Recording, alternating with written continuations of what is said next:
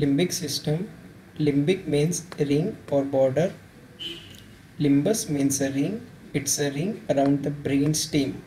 So here it is the brain stem and it's a ring around the brain stem. Components of limbic system. It includes the cortical areas and subcortical areas.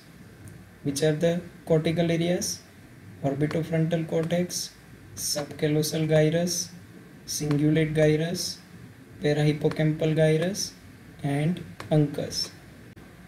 Which are the subcortical areas? In the center there is a hypothalamus, anterior nuclei of thalamus, amygdala, septum area, paraolfactory area, portions of basal ganglia and hippocampus. So all these are the components of limbic system. These are the cortical areas and these are the subcortical areas. Papez circuit. Starting from anterior nucleus of thalamus, fibers go to cingulate gyrus, area number 24 in the prefrontal lobe. Later the fibers go to the hippocampus. Later the fibers via the fornix go to the mammillary bodies of the hypothalamus. And via the mammillothalamic tract, these fibers again coming back to the anterior nucleus of thalamus. So this circuit, it is known as Papez circuit. It is responsible for resting EEG, emotions and behavior related to individual and species. So that is the Papez circuit and its importance.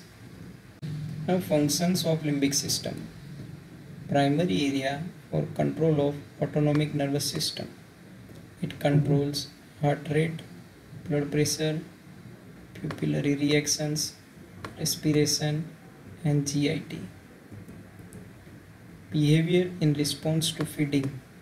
Hypothalamus is a center for feeding and satiety center, whereas the amygdala, movements associated with chewing, swallowing and licking. This is the food type of behavior and that is the associated with chewing, swallowing and licking type of behavior, amygdala and hypothalamus. Emotional behavior, for example rage, fear, all these emotions controlled by the limbic system. Motivation, reward and punishment centers, and these are the pleasant or unpleasant sensation and they are located in the limbic system. Maternal behavior, for example nursing and protection of the child, it depends upon the auditory, visual, olfactory and thermotactile signals from the young ones. That is the emotional behavior, motivation, maternal behavior, sexual behavior and reproduction. It is controlled by neural and endocrinal factors. Which are the neural aspect? It's a neocortex and limbic cortex. It stimulates the sex behavior. Whenever there is a lesions of the amygdala, there will be the conditions of hypersexuality is present. The hypothalamus, there is a center where it elicits the sex behavior, role of encephalization, for example pleasure and other feelings, social customs, all are present in this behavior type of sexual behavior. Endocrinal, testosterone, estrogen, which is needed for sex drive. So these hormones which are needed for the sex drive, testosterone and estrogen. Olfaction, selection or rejection of food. Basically with the help of this smell sensation, we are going to consume the food which having the good odor and smell, and we are not going to consume the food which having the bad odor. Consolidation of memory and learning, it is also something related to present in the limbic system at the specific part involved, it is the hippocampus. Emotion and motivation. Areas or the hypothalamus and limbic system are involved in feelings and behaviors.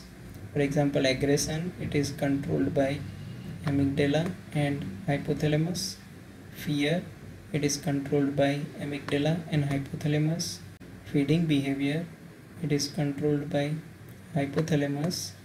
because there is a feeding and satiety centers are present. Sexual drive and behavior, it is specifically controlled by the hypothalamus and limbic system. Goal directed behavior, reward and punishment centers, and these are specifically controlled by the hypothalamus and frontal cortex. So that is the role of limbic system in emotions and motivation.